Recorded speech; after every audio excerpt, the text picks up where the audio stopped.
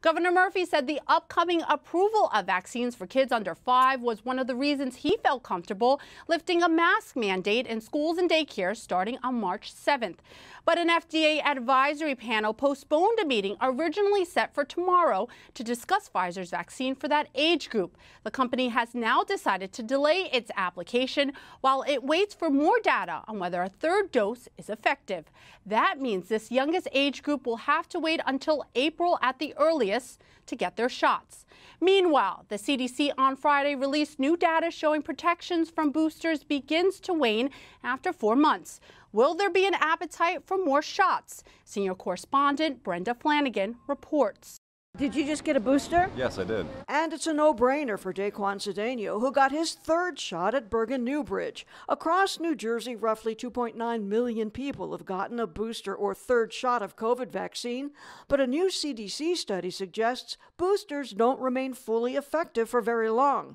And that raises the question, should people consider getting a fourth COVID shot? I'm not excited about that, but we got to get a flu shot every year, so it's pretty much the same thing. We have been getting some requests for people asking for the fourth dose. CEO Deb Viscani says even though the CDC hasn't issued guidelines for another COVID booster, the overall science is pretty clear. As we know, sometimes vaccines do wane over time. What about if someone comes in and says, okay, I'm older, I have underlying issues, can I get a fourth shot? Absolutely, yes. We are taking care of anyone that comes in and needs or wants a fourth dose. The CDC study showed mRNA COVID vaccines remain 91% effective at preventing hospitalization 2 months after the shot, but only 78% effective after 4 months.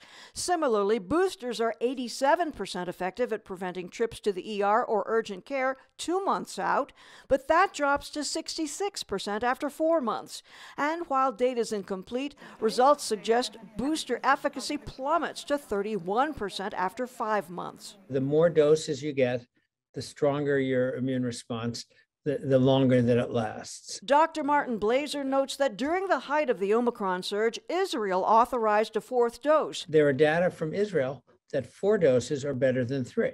And so now we have to assess, do we need that fourth dose or not because of what's going on? Again, with Omicron receding, the fourth dose, it seems less important than it did 2 months ago. Federal officials haven't made recommendations about a second booster, but Rutgers Dean Perry Halkitis says everyone should take steps to protect themselves. If there is no harm in a second booster, which it does not seem to be, then get in line and get it. While health experts consider an additional booster, parents must now wait longer to get kids under 5 vaccinated. The FDA postponed hearings on Pfizer's proposed 2-dose regimen. We used lower doses in children than the adult vaccine doses. Researcher Cassandra Lewis is co-investigator of the Pfizer kids vaccine trial at Rutgers. Initial results showed 2 doses didn't work quite as well for kids aged 2 to 4 years as they did for the younger children. So researchers expanded clinical trials to include 3 doses. But then Omicron surged. With the Omicron wave that started in December, we saw a steep increase in the number of children who were getting sick and even hospitalized.